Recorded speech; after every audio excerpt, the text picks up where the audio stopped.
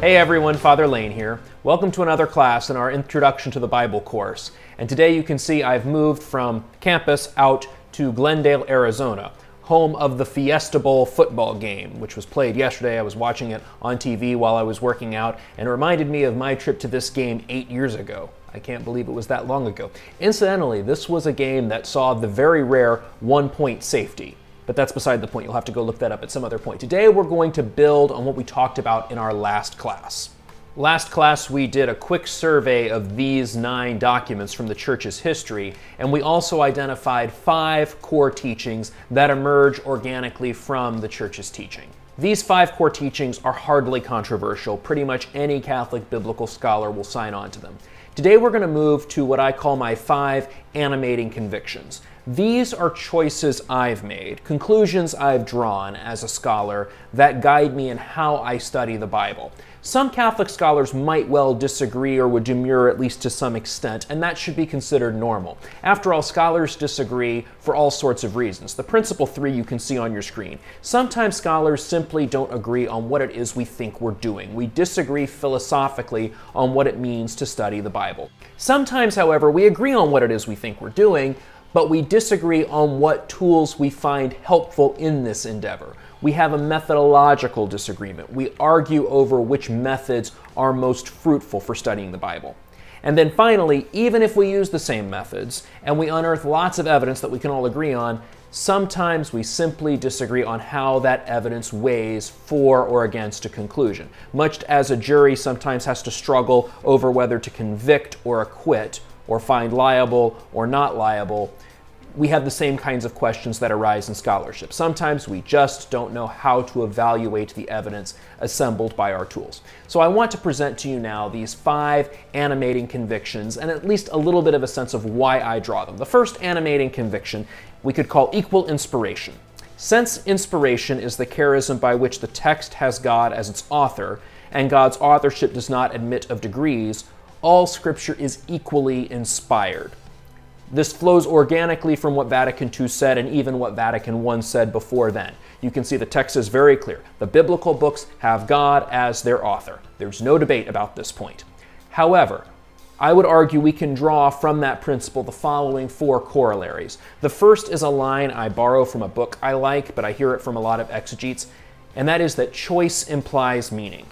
When we're reading even a single sentence in the Bible, simply looking at that one sentence, we can realize it could have been said any number of ways. The author chose a specific way. That choice, even if made without a lot of thought, implies meaning. Second, the Bible is not a mine shaft out of which a lot of raw materials come, where a worker has to determine useful versus not useful. Rather, it's all the voice of the Holy Spirit. We are not free to discard parts we don't like. We're not free to discard parts we find difficult to understand or inconvenient. We have to interpret the whole. Flowing from that, arbitrary preferences are invalid. It is not legitimate to claim, well, the Gospel of Matthew says one thing, but I think John knew Jesus better than Matthew, so therefore I'm going to prefer John over Matthew. Invalid. Indeed, it's invalid to presume that the Gospels are more authoritative than the letters, or that the Pentateuch is more authoritative than the prophets. No. While some books have, over the course of the Church's tradition, become more central, certainly Vatican II describes the unique role of the Gospels in the biblical canon, the difference is not one of inspiration. It's one more of centrality. And finally, harmonization is inherently suspicious. I'm not saying we can't connect different books of the Bible talking about a single event, but I'm always a little suspicious of the too easy solution or the too convenient solution. It is very easy to take the 4 Gospels, for example, and craft a 5th Gospel that none of the 4 would recognize, simply to make things simple. We move on to conviction number 2. All the text is inspired, but only the text is inspired. While the Holy Spirit acts in other ways in the Church's life, these ways are qualitatively different than the inspired text. Therefore, the following things are not inspired. Chapter and verse divisions were added centuries after the texts were written. Paragraph and stanza breaks are matters determined by the editors of translations and even original language editions. Subheadings in the text, textual and translational and grammatical and syntactical choices, all of these things are made up by contemporary authors. Even the limits in the text, that is where a given passage begins and ends, is something that someone more recently has determined. And even what we often call the habitual interpretation or the well-worn interpretations, these interpretations that parents have been telling their kids and clergy have been sharing with their congregations for years, just because they've been repeated for a long time, that mere fact does not make them accurate.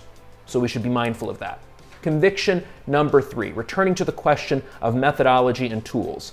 Any tool useful for illuminating the text may be used to draw valid inferences about the text, including both diachronic and synchronic approaches. What are diachronic and synchronic approaches? A diachronic approach, coming from the Greek meaning through time, explores how the text evolved or developed over time. We call diachronic analysis the historical critical method.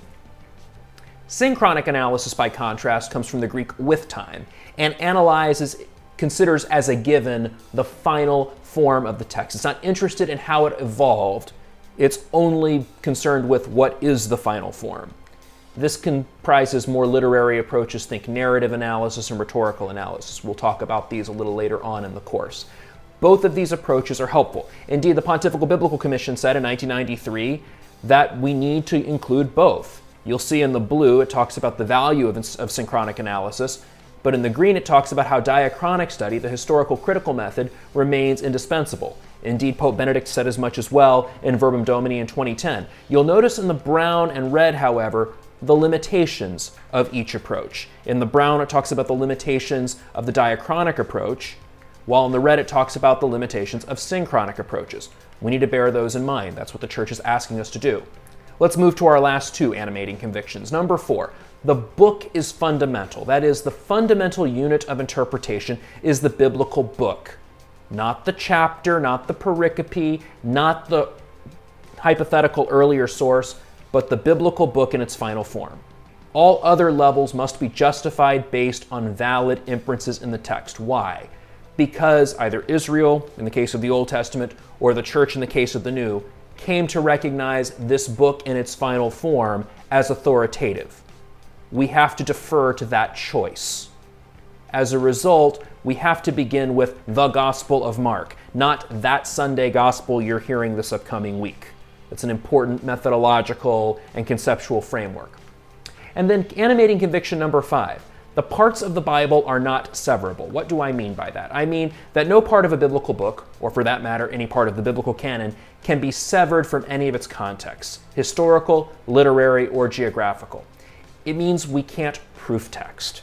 It means that we must consider the Bible as part of a whole. Moreover, we can't judge the truth or falsity of anything in the Bible apart from any of these contexts. We can't just take one sentence and apply a true or false judgment to it.